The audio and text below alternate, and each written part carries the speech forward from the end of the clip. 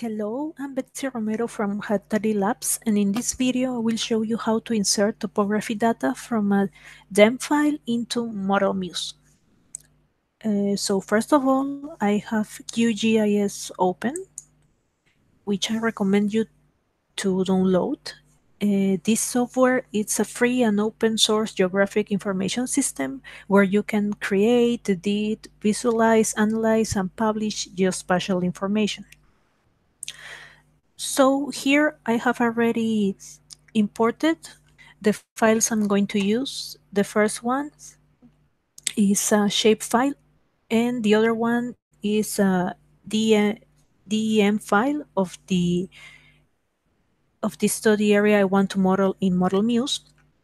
And in order to be able to insert this topography file into Model Muse, we need to transform this file, which is a tiff file. We can see here in the properties that it's a GeoTiff, and this format has to be translated into a grid file format, which is the one that Model Muse can read. So to do this, we go to raster, conversion, and translate.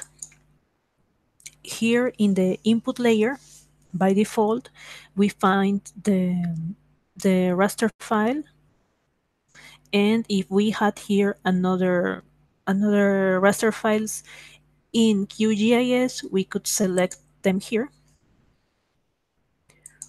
and we will leave the projection by default, the project geographic projection, which is this one. And now we are going to select where to save this new file. We click here, save to file, and we need to make sure that in the type of file we need to select this one, which is a GRD file.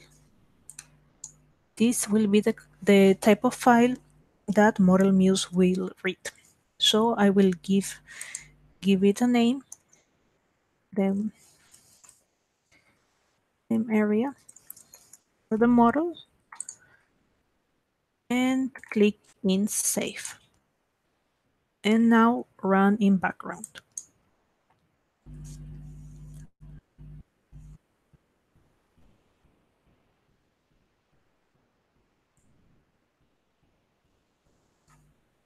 Okay, now the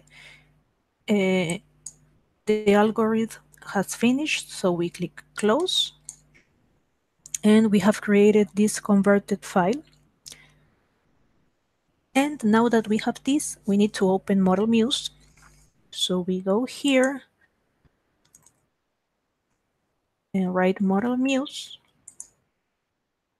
and we're going to create a new MODFLOW model. Click next.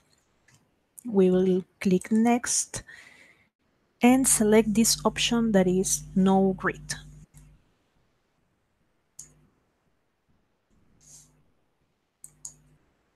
But before we can import this topographic information, we need to first have the grid.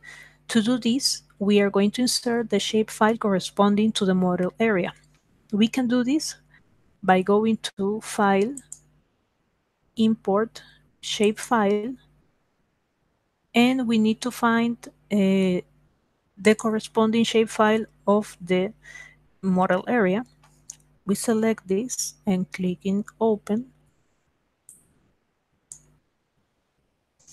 And here we need to make sure to select this option of set values of enclosed cells. Click OK.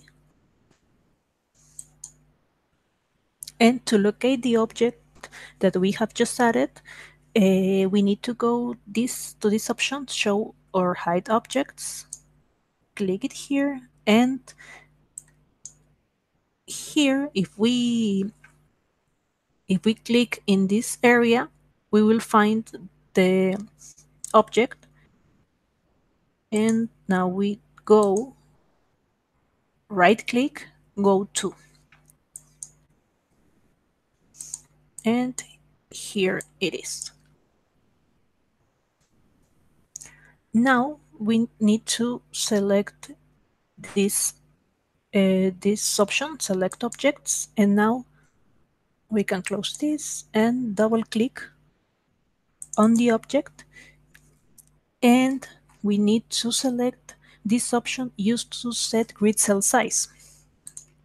Here we will indicate the value of the grid cell size, which in this case will be equal to 250. So we put this value here and click OK. Now to finish the grid, we need to use this tool, which is Generate Grid. We click it, and we're going to uncheck this option because we want the angle to be 0 degrees, and click OK. And now we have created our grid, which is of 250. In the dimensions of the grid is 250 and 250. Now we can go to File, Import the Surfer Grid file, and here we will be able to import this file we created in QGIS, the GRD file. So we select it and open. Now we will leave. We could change here the interpolator. We can also change the filter method. We will leave this by default now, and just we will check this option of set values of intersected cells and of set values by interpolation, because we are talking about a topographic surface, so it is necessary that these options are selected. Now we click OK.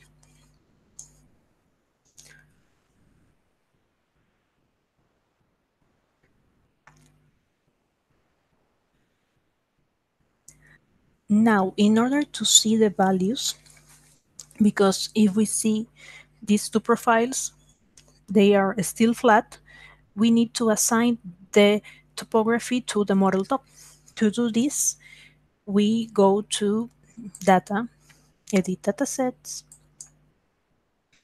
and we will go to Required, Layer Definition, Model Top, and Edit Formula. Here we have to go to Datasets, User Defined, Imported from Surfer Grid file, and here we will find the file we have just imported. Double click until it appears here, and now we click OK. And now we need to indicate an interpolation for the model top. I will choose this one, the nearest point, and click Apply. Now it's according to the vertical exaggeration, we can see it properly, but to fix this, we can go here to View, Vertical Exaggeration, and we see the value is equal to 20, which is kind of high. We will change it to 2, click OK, and if we check the profiles, we can see that now there's an elevation there. And we can also use this tool of select column, row, or layer, and we can see the different topography along the area. And another way to see this topography information, first I'm going to deactivate these grids by only selecting Show Exterior using this tool here. And now I'm going to use this tool called Data Visualization. Here I'm in color grid. I can select here in datasets, required layer definition model top, and click apply. Now I can close this. And here, if I pass the mouse over the area, I can see in the bottom of the screen how the values are changing. And these values corresponds to the elevation.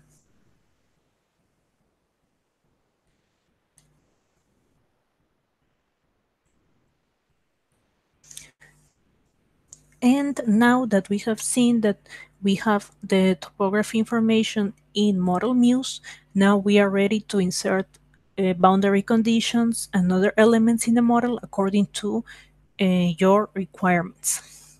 So this is the end of this tutorial, and I hope you have enjoyed it. And don't forget to visit the Hatari Labs website because we are always uploading new posts. And if you have any questions, comments, or suggestions of posts you would like to see, don't hesitate to contact us. Until next time, bye bye.